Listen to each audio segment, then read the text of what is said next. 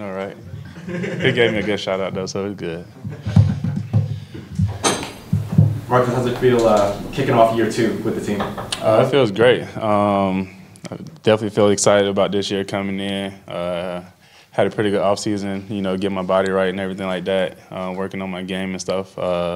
Just being around the guys, going into this defense year 2, being in the locker room. So just overall feel a lot better than I did last year. How would you say that chemistry with you and Tyron and that feels is this year compared to year 1? It's definitely a night and day difference because obviously, each week, each practice, we were learning each other. But now I feel like we got a pretty good hold of each other. Of like we can do things without even necessarily thinking about it and talking about it. So just the chemistry that we have. Obviously, we're locker mates. So just we're around each other all day, keeping track of each other in the off seasons, things like that. So it's carried on to off the field as well. So just being next to him, watching him, for a long time and learning from him at the same time has definitely been helping me. So just being out there with him has been great for me.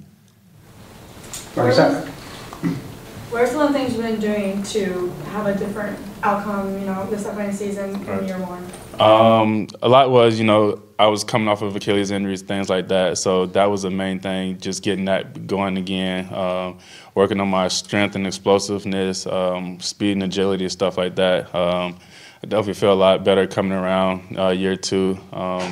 Just overall general health and things like that. So, just feel overall healthy. What about mentally? Just continue to work, knowing that it's an everyday process. You can't look too far ahead. Like I said, just an everyday grind, just being around family and friends like that, and just looking forward to the season. This is always the best time of the year for me and everybody else around me. So, just overall spiritually just excited about it. Did you ever fully feel like yourself last year? Was there a point, or is that more this year that you feel more?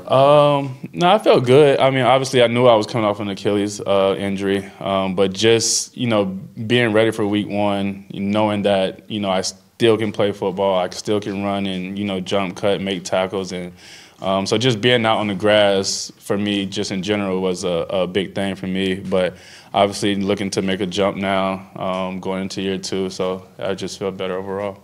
What's it been like working with Joe Woods and Marcus Roberts? It's been great. I mean, they've been around for a long time. They've seen a lot of ball, been around a lot of great safeties and DBs, and they had a great thing coming in for us. Just learning new things, just taking their knowledge one day at a time, and so just having them in the room this year has definitely been great so far.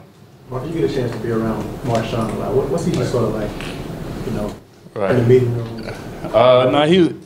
We all know Marshawn. He's a quiet guy, but once he's comfortable with you, he definitely opens up.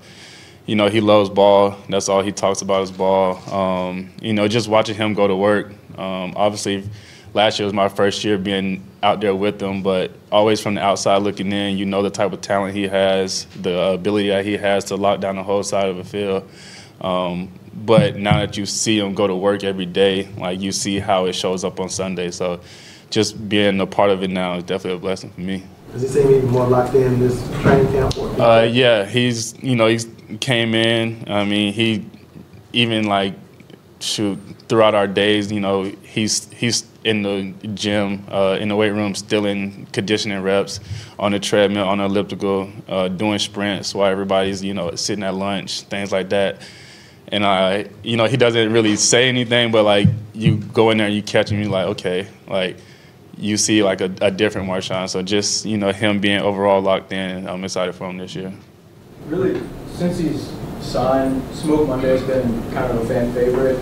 What is it about his personality that people kind of gravitate? He's a competitor as well. I mean, he's a great guy off the field too. But once you see him on the field, you can tell he really loves football. He obviously had injuries and stuff like that, but his spirit was always the same.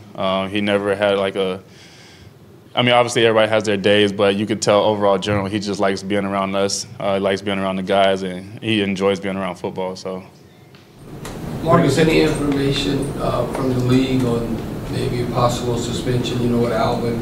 You got that all out. Have you heard anything? Not yet. It's still ongoing. I haven't talked to the league yet, but obviously coming up in a few weeks, I will start that process.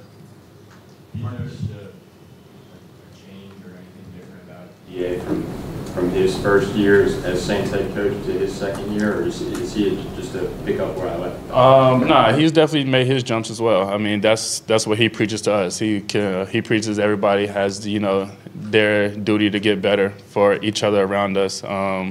So, you know, him being, you know, our ultimate leader, you can see every day that he shows up to work. You know, just something as him running wind sprints with us during camp is something like you normally don't see, you know, from your head coaches. So, like, you can tell he's excited about it. He knows the type of team he has. He knows the ability that he has. He's made a lot of changes in the offseason with coaching staff. So, you know, just overall you see him, you know, coming along great. So I'm excited for him as well. Do you think he had a chance of beating you? No, not at all. No, but he definitely ran them all. He was right next to me the other day. So, you know, just to see your coach going to work too for his players. So, you know, you're always excited to play for somebody like that.